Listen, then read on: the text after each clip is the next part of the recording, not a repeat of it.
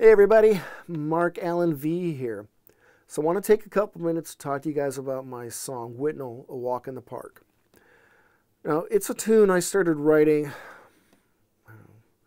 6, 8 months after my dad passed away. And at the time, I had no intention of writing a song. I did not want to write a song about my dad. It wasn't how I wanted to grieve, but it just kind of happened.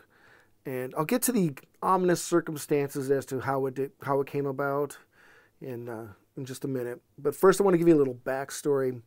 Whitnall is Whitnall Park. It's a really large, sprawling park that's just south of Milwaukee. It was about a mile from where I grew up, and it was actually, I believe, it was built as part of the Great Depression work project. So they spent a lot of money, put a lot of effort into it, and they spent a lot of money to keep it up as well. And there's this one area of it, it's the nature center area of it, and it's got a lot of these really neat trails that go through the woods and across a meadow, and then this nice boardwalk trails that go down by the marshy lands and next to the lake there.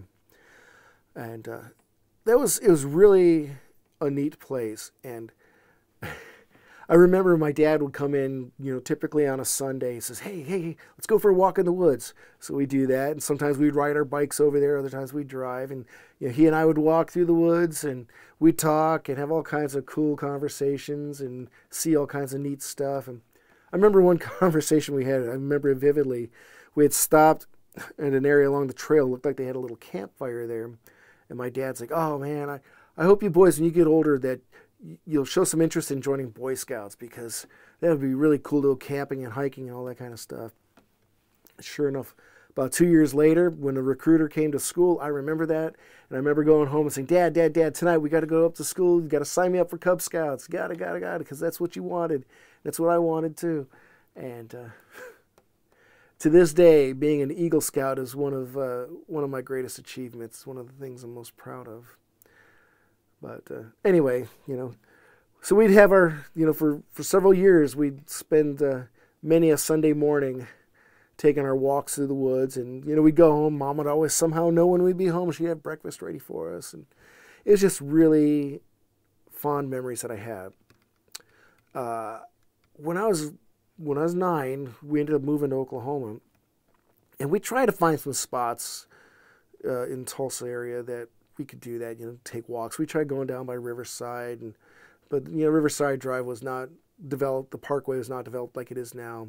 Turkey Mountain was not a place that you wanted to go at that time. So we never could quite come close to the magic that we had at Whitnall Park. So